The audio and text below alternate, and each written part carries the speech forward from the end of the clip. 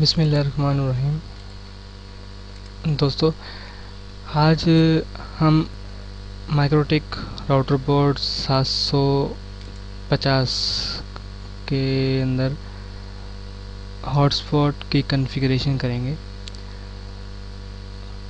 जो router board जितने भी हैं माइक्रोटिक के, तकरीबन सबकी एक ही सेटिंग होती है और तकरीबन एक ही तरह के सॉफ्टवेयर होता है इसके अंदर। 750 के अंदर 5 पोर्ट्स होती हैं, जैसा कि आप देख रहे हैं इथरनेट की। इनमें से आप कोई भी वैन बना सकते हैं, कोई भी लैन बना सकते हैं। इसकी सबसे बड़ी खासियत होती है, सबसे अच्छी खासियत ये है राउटर बोर्ड की। अब जो मेरे पास सेटिंग है वो मैंने सेटिंग इस पर डिस्प्ले करवाई हुई है। जैसे मेरे पास मोडेम है, वो मेरे पास उसकी आईपी है 192.168.1.1 और मैं उसको माइक्रोटिक बोर्ड के अंदर पोर्ट 1 में मैं उसको असाइन करूँगा उसकी आईपी 192.168.1.6/24 और उसकी 2 नंबर जो है वो मैं बनाऊँगा लैन। ये बनेगी वैन 1 नंबर और 2 नंबर बनेगी लैन। लैन की जो मैं आईपी रखूँगा वो रखूँगा मैं 192.168.2.1/24। ठीक है, चलें स्टार्ट करते हैं।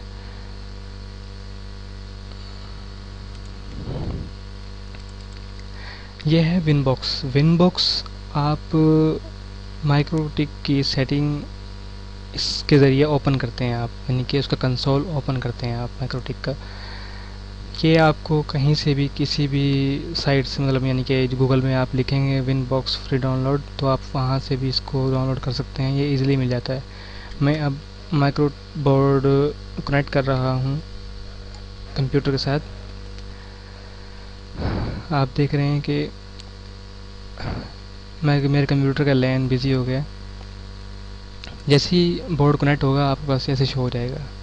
ठीक है, आपने क्लिक करना है और लॉगिन में जस्ट एडमिन और पासवर्ड छोड़ देना है। आपने कनेक्ट करेंगे तो आपका बोर्ड आप कंप्यूटर में ओपन हो जाएगा। ऐसे सबसे पहले इंटरफेस में जाते हैं। इंटरफेस में आप देखेंगे, आप ये सेटिंग आप किसी भी कंप्यूटर में कर सकते हैं। फॉर एग्जांपल आपके पास डेस्कटॉप है, डेस्कटॉप में आप 2 लैन कार्ड लगाएं, यानी कि लैन कार्ड लगाने के बाद इथरनेट कार्ड लगाएं और आप उसमें कोई भी एक वैन बना सकते हैं, कोई भी एक लैन बना सकते हैं। सबसे अच्छा तरीका ये है कि पहले एक लैन लगाएं जिसमें आपने जो लैन बनानी है आपने, ताकि आपको पता चल जाए कि लैन कौन सी बनेगी। जिसमें पहले एक चीज़ लैन लगाने से, जैसे मैंने बोर्ड में एक लैन लगाई है, एक तार लगाई है इथरनेट की, तो इसकी ये चलने लग गई है ट्रैफिक। तो इसका मतलब ये है कि इस पोर्ट में मैंने लैन की तार लगाई है, यानी कि एक मैंने उसके अंदर इथरनेट की एक तार लगा दी है। ठीक है, सॉरी वो बंद हो गया था।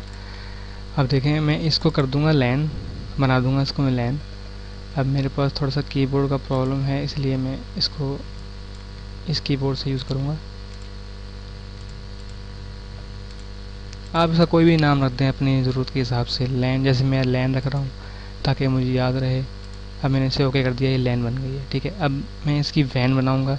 अब मैं इसकी इथरनेट की पोर्ट में 1 नंबर में इसमें एक मोडेम की तार लगा रहा हूँ मैं। ये मोडेम की तार मैंने लगा दिया। अब देखें, आपने देखा कि ये इसके अंदर कनेक्टिंग आ गई है। अब देखें, इसमें ट्रैफिक भी चलना शुरू हो जाएगी इसकी। देखें, ट्रैफिक चलना शुरू हो गई है। इसको हम बनाएंगे वैन।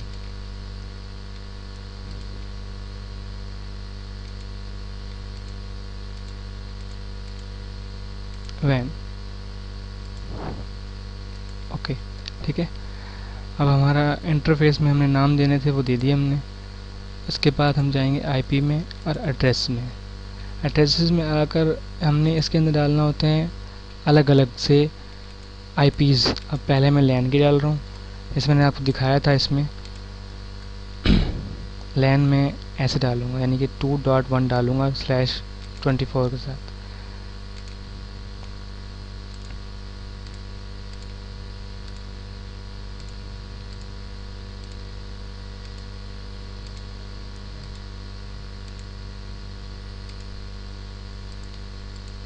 ठीक है, इसको जस्ट मैंने आईपी डाली है 192.168.2.1/24। Apply, okay, add. अब वैन डालेंगे इसके अंदर। वैन जैसे कि मैंने आपको दिखाया था, वैन में मेरे पास मोडेम की आईपी है ये 1.1, तो इसीलिए मैं 1.6 डालूँगा, या आप जो भी डाल सकते हैं। 1.6 की जगह आप 10 करते हैं, 11 करते हैं, जो मर्ज़ी डालते हैं आप। जस्ट हमने, इसका मतलब ये है कि हमने राउटर हमने कनेक्ट करना है जस्ट मोडेम के साथ। आप कोई भी आईपी डाल सकते हैं इसके अंदर।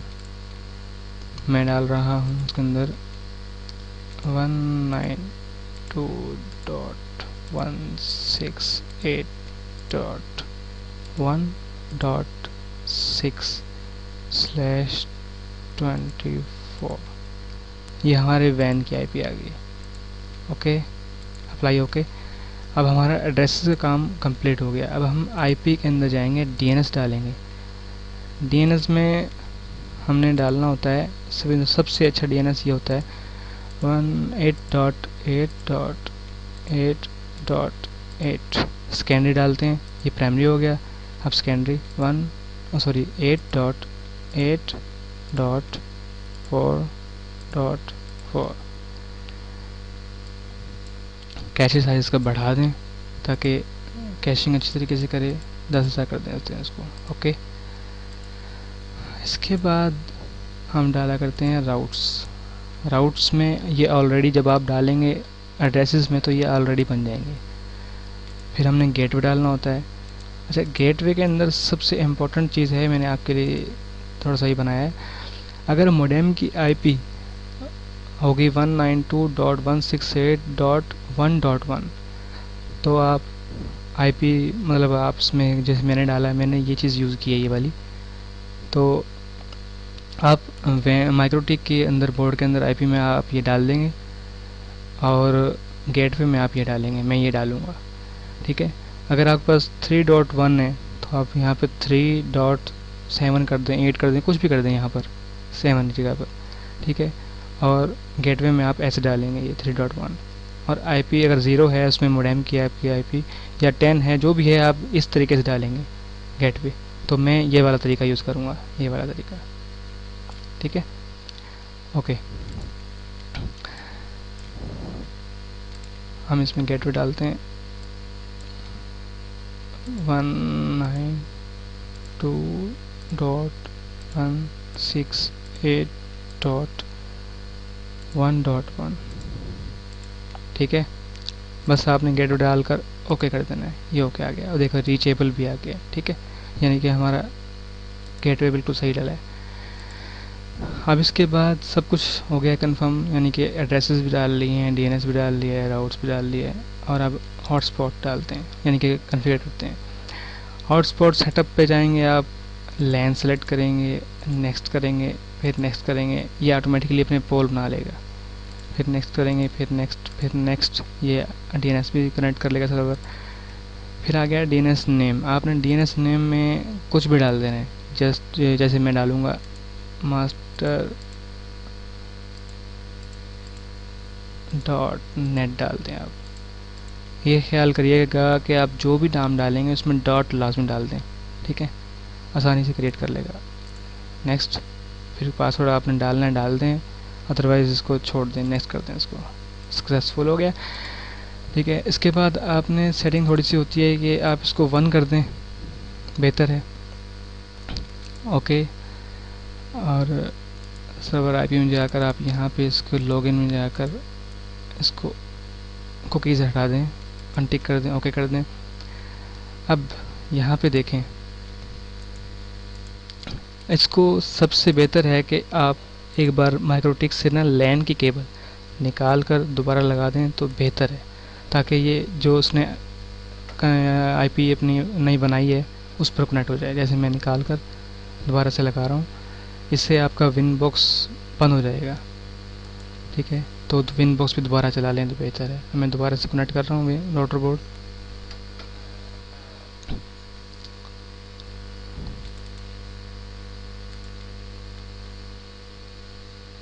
थोड़ा सा टाइम ले सकता है।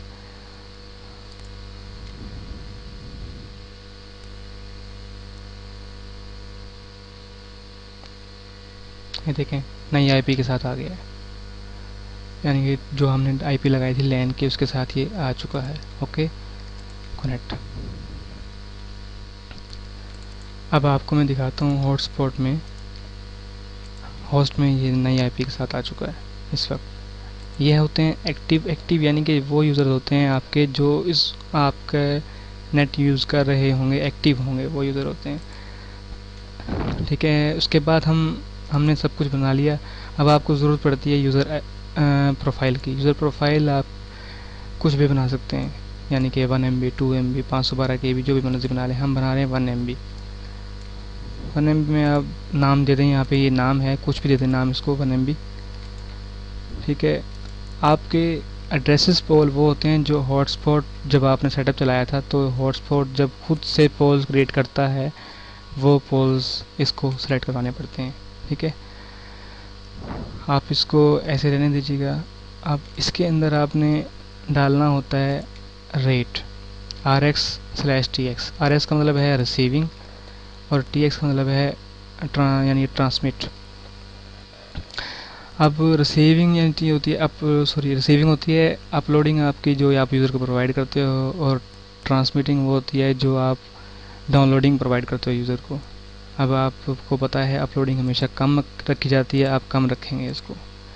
/1 MB का पैकेज है तो आप इसको 100 के देते हैं 1 MB पैकेज, ताकि 100 के भी निकले। ठीक है, आपकी ये हो गई सेटिंग। इसको आप ऐसे रहने दें या इसको आप हॉटस्पॉट लॉगिन कर दें, ओके कर दें। ठीक है, आप यूज़र क्रिएट करें। यूज़र में आपने सर्वर में आपने देना होता है हॉटस्पॉट, और इसके अंदर देना होता है आपने नेम में।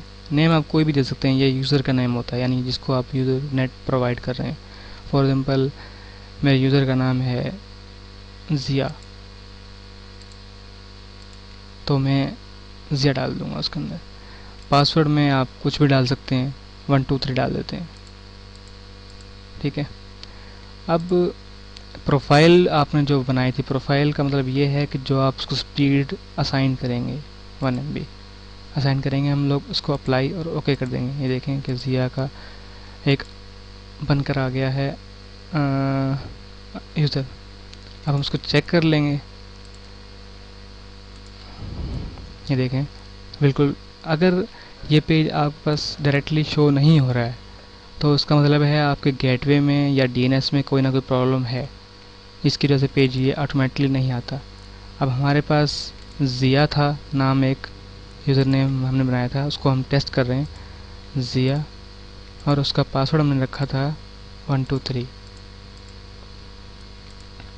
ये देखें सक्सेसफुली लॉगिन हो गया है, और यानी कि इंटरनेट पे एक्सेस कर लिया उसने। ठीक है, यहाँ आपको दिखा देता हूँ एक्टिव यूज़र में भी आ गया है वो। ठीक है, यह आपके होस्ट में वो होता है जो यानी कि यूज़र आपके नेटवर्क पे यानी कि सर्वे करेंगे वो होस्ट में आएंगे, और जो आपके यूज़र कनेक्ट हो जाएंगे और नेट यूज़ करेंगे वो एक्टिव में आएंगे। थैंक यू दोस्तों, बहुत ज़्यादा से ज़्यादा लाइक करें प्लीज़, और कमेंट्स दें। मैं चाहता हूँ कि आप मुझे अप्रिशिएट करें ताकि मैं और वीडियो बना सकूं और आपकी मदद कर सकूं। थैंक यू, अल्लाह हाफिज़।